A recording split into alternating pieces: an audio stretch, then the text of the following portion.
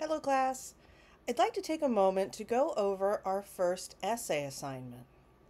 So, essay number 1, short analysis essay 1, should be between 500 and 750 words, about 2 to 2.5 double-spaced typed pages. So what I have in front of you here is the essay assignment, both of the questions, and in between them I have just a little outline that you could possibly follow when you write your essay.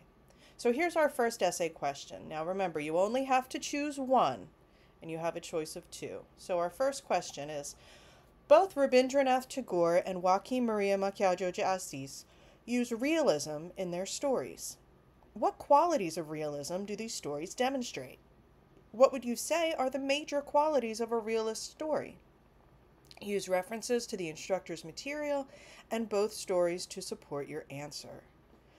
So in this question, I ask you to show me what is so realist about these stories. And you can refer to my material in the module and the stories to support your answer.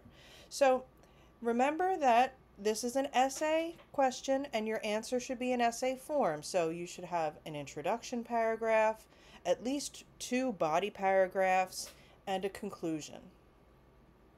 So here in the intro paragraph, remember the introduction of an essay should provide a little background on the authors you're discussing, and it should state your thesis.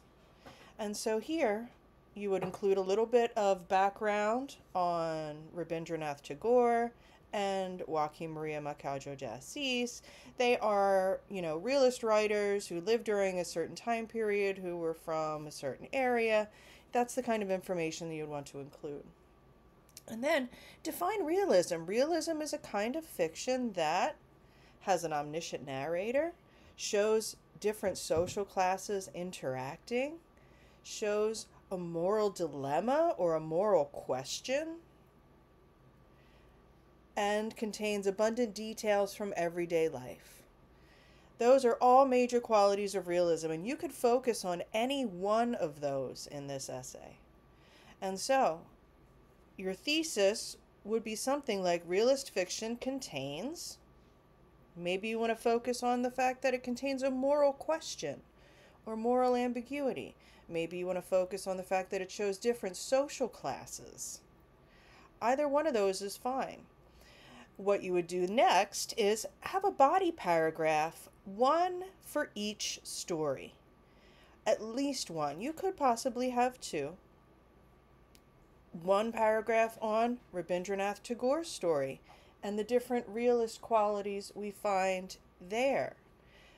We see representations of the poor. The Ruiz are very poor. We see representations of the middle class. We see a moral question. There's the question of why Chandra does what she does and if she's right to do that. Then in the second body paragraph, you want to focus on the cane by Machado de Assis. What are the realist qualities there? Do we see different social classes? What is the moral question? What is the moral ambiguity that it shows us there? What is the abundance of everyday details that we see from Señorita's home? All of that is what makes this a realist story.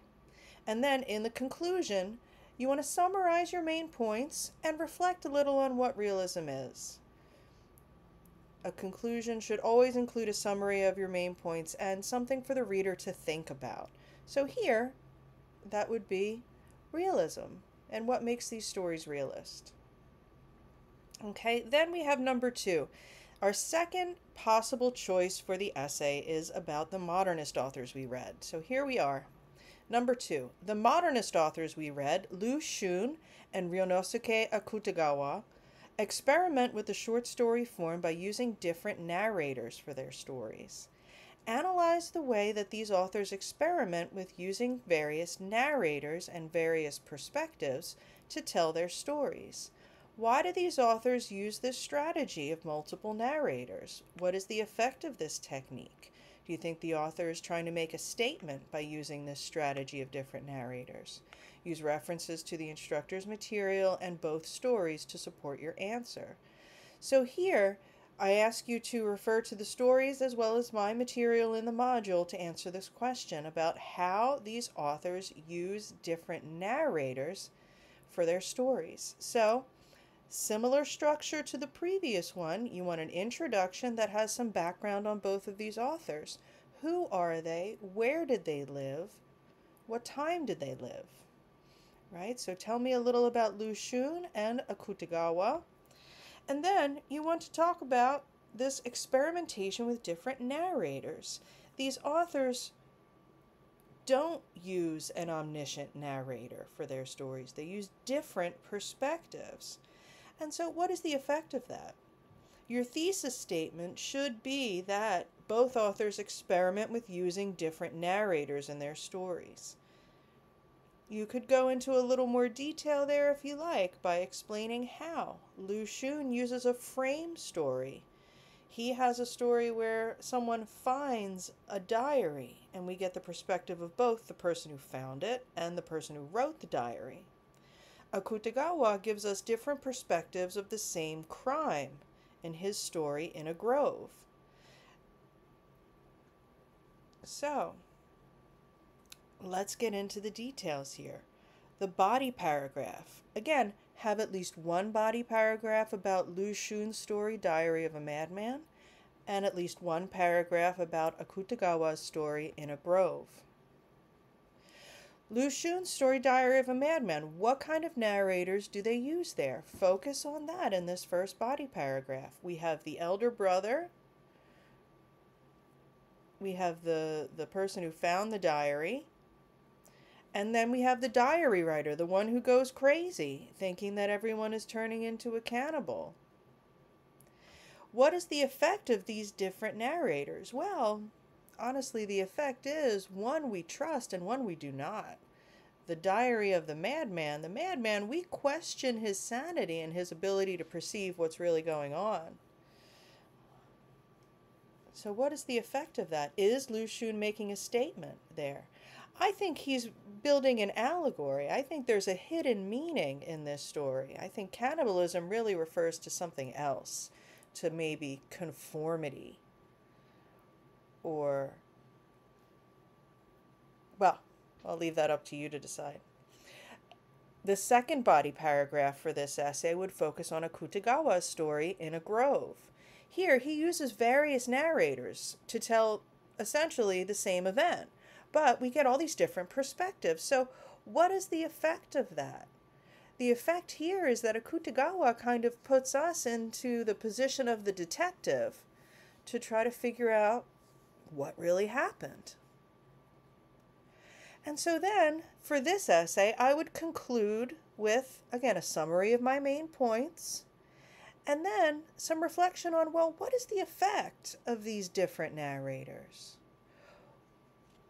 What is the author trying to do here by showing us many different kinds of perspectives?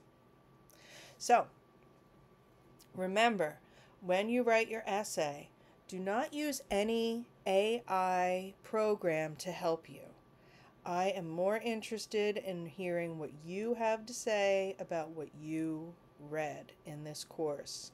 And remember also, only refer to the stories that were assigned in this course. Only refer to the translations that I use in the module. Don't refer to any other outside text for this assignment. You don't need it. Just want to know what you think about what you read. I look forward to reading your thoughts.